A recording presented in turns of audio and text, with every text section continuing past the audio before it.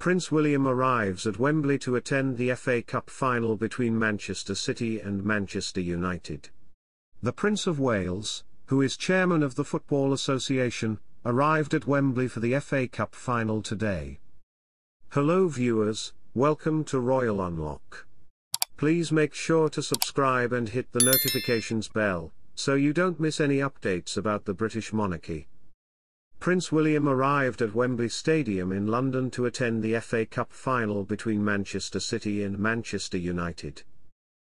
Today's match will see City take on United with the chance to become the first English team to win the Premier League and FA Cup double in a row.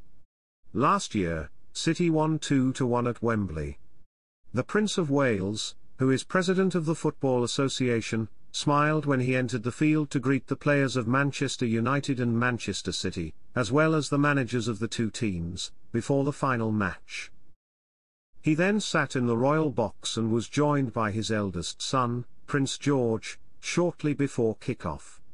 William, who is also a keen Aston Villa fan, will also present the trophy to the winners. Father and son, both ardent Aston Villa fans, melted their hearts in April when they watched Aston Villa play Lille in the first leg of their Europa League quarter-final.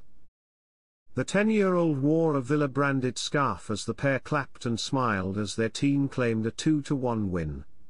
William was seen clapping after the opening goal against Lille before turning to talk to his son.